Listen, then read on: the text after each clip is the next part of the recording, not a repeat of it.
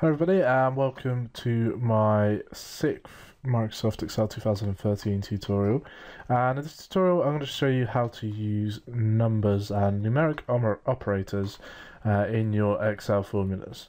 Now we've already been kind of including numbers a little bit, but not really. So let's just say you've got two numbers, say 1 and 2. And you want to add these two numbers together. Now that's very simple, you just do equals, and then we want to do A1 plus A2, and that's just going to add the cells together. So very simple, just use the plus. We then want to say we want to subtract them instead. All we do is just change the plus for a minus. That will give us -1, so A1 minus 2 is -1. Now you don't actually have to do it with just the cell references. You can put numbers in yourself, so equals A1 plus 1, and that will give us 11. And then as you drag that down, it's going to give you +1, +1, +1, +1 of the cell above it. If we do +5, it's probably a little bit more significant if we drop that down. Then you'll see it counts up in 5s. Now, the combination of these can be really useful, but as we get into more complicated calculations, you need to be really careful with them.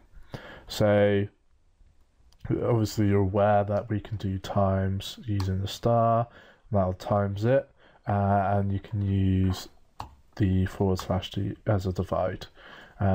Now, what you've got to be careful of, so let's say we've got lots of numbers, so let's say we've got 10, 5, 6, and we want to do equals 10 times 5 plus 6. Now, this is going to give us 56, which might not be what everyone thought it should be in the first place. Some people would say the answer would be 300. Now, those people would be incorrect. The reason being is because of the order of operations in your calculations. And exactly the same way as you normally would have it for mathematics. And people remember this in lots of different ways. Some people use BIDMAS, some people use BODMAS. I've heard of another few crazy ones as well. I'm going to use BODMAS, so it stands for brackets over division, multiplication, addition, subtraction. And if you're looking at BIDMAS, then this one's indices. And I probably spelled indices wrong there, so let's just spell check it. And yeah, so let's spell indices right.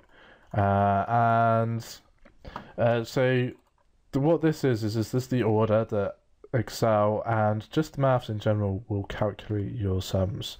So it's going to do, ignore the top 2 for now, it's going to do any multiplication first, so it's going to times 10 by 5, which gives us 30, and then it's going to add on, 10 times 5, which is 50, and then it's going to add on 6, which is 56.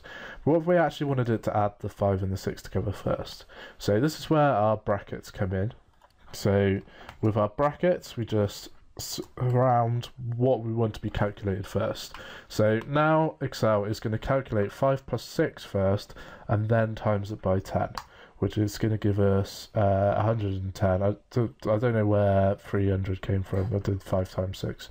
But anyway, I did say that the 300 was wrong. It was just more wrong than what I thought it was.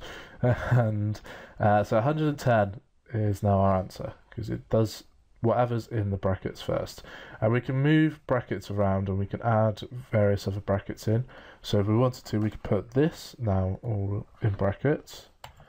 And then do +1 afterwards, and it'll do everything inside these brackets, and then it would add 1 on. So in this scenario here, it actually doesn't make a difference that we put in the brackets in or not, because what is happening inside those brackets is a multiplication, which is going to take precedence over the addition anyway. So brackets or not, it's not going to make any difference at all. And that is pretty much it. So the only other thing I guess I want to show you is indices. So if you want to do something to the power of something, so let's say we want to do a number squared, you just do to the power of, which is the little hat above 6, and then you just put in whatever you want to do. So in this case, it's done 100, and if we drag that down to go through the cells, you'll see it's squared 5, squared 6. And you can cube it if you put in to the power of 3, and then that will cube it. And you can do it as much as you like, with any value you like. That is going to be it for this tutorial. The next tutorial, I'm going to show you how to start using text in your formulas.